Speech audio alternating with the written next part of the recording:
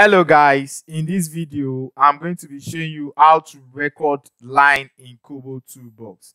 In a situation where you want to get different particular location, you want to draw that map. Let's say you have a particular cluster that you need to cover. You want to get the angle of those cluster, so you can make use of line in Kobotoolbox. So to do that, what we need to do is just to click on the button, then click on add question, and I'm going to select line.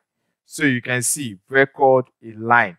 So let's preview the form, how it's going to look like on the web interface. So to do that, you click on preview form. And it's going to display how the form is going to look like on the web interface. So you have record line. On the web interface, I can then come down to the map. So when I come down to the map, I can select the particular point, and it's going to record the latitude and the longitude of that first point. So I can select another point on the map, and it's also going to record the latitude and the longitude. I can select another place, select.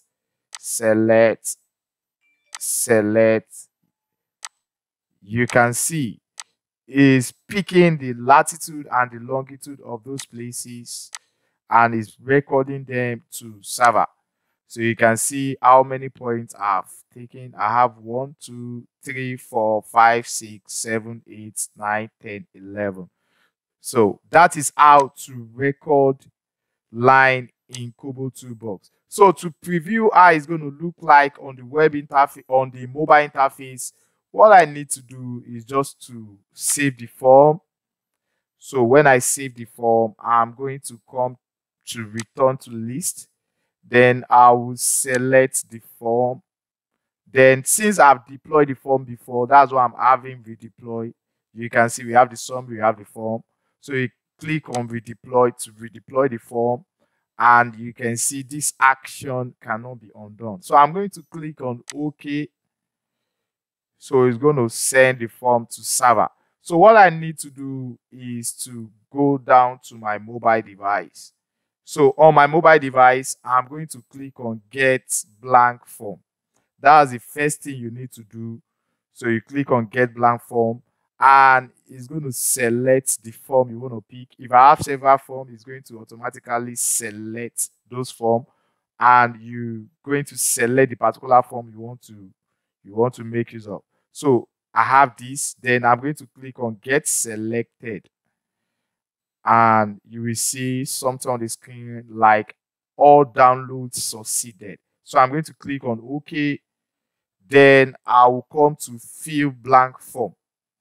So when you click on fill blank form, you will see your form. So I'm going to click on Kobotext, which is the form. So, and you're going to see record the line, then start geotrace. So click on start geotrace. So the first thing you want to do is to click on your particular location.